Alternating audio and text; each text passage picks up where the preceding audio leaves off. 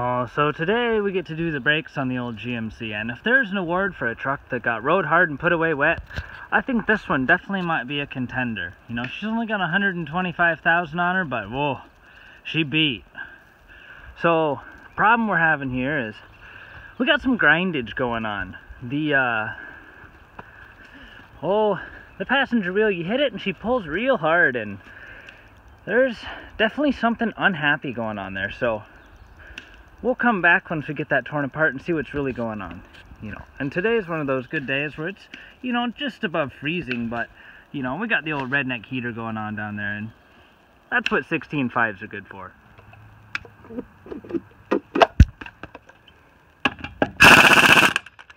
Oh, we checked her tight there. Huh?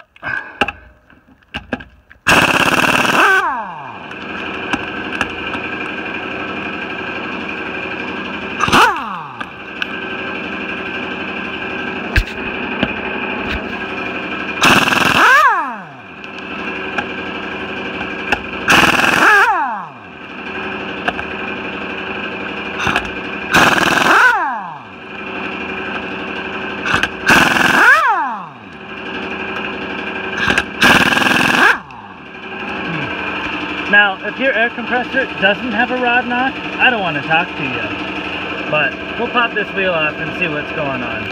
And, you know, it's good because the truck's supported by the finest Harbor Freight jack stands.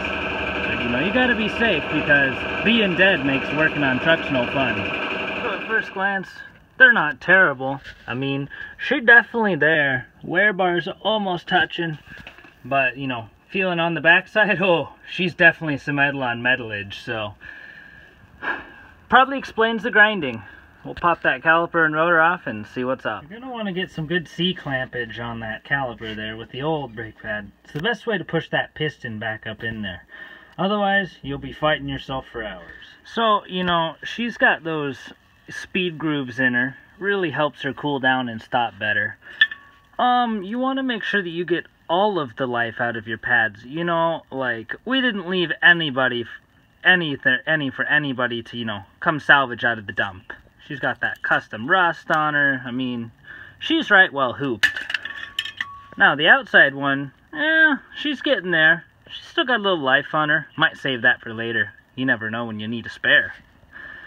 But now we'll swap on the new stuff and hopefully she won't be squarking so hard. To the GM designer who thought it'd be a good idea to use hex head bolts to hold the caliper on, get bent, dude. That sucks. Just use a normal head bolt like everybody else. I don't know what your like complex is, but just stop it. We got the new one and the old one side by side just for comparison, so that's pretty decent right there, and well, not so much. Also, rotors, beautiful. And they sent a bunch of these, you know, sweet little rubber gasket makers and whatever else for inside of here, but I figure by the time those things wear out, it's time to replace the caliper. Or, yeah, the caliper. So I'm not even gonna bother with that. We'll just slap some grease on there and call her good. Just reefing on her, click. Yeah, that's torqued.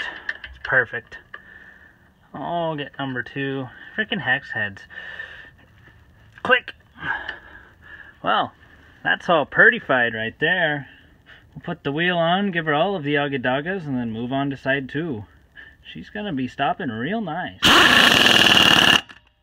Oh yeah.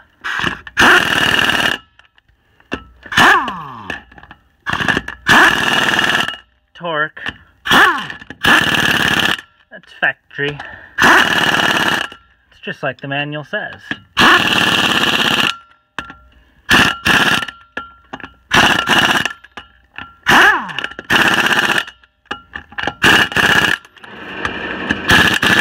There's that pesky rod knock again.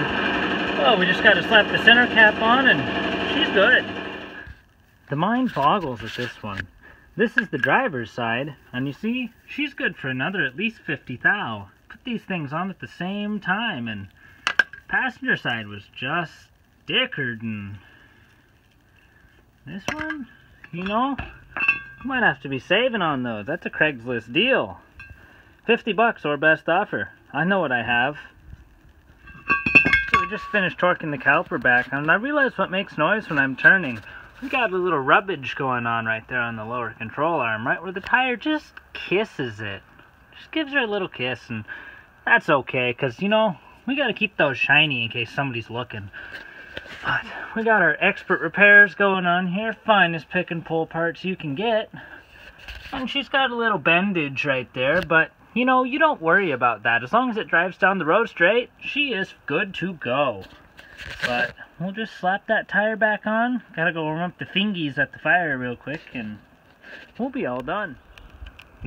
So nice.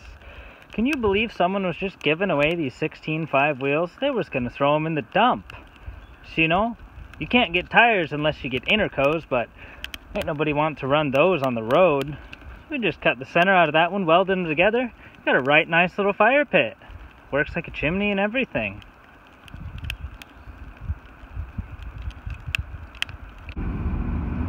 Well, we're out here on our private racetrack, and we're going to test these brakes out, see if they work. So we'll give her a good bit of onion, and then... Oh yeah! They work just dandy. Well, that's all we need to know. We'll take her back, close up, or clean up, and that'll just about do it for today.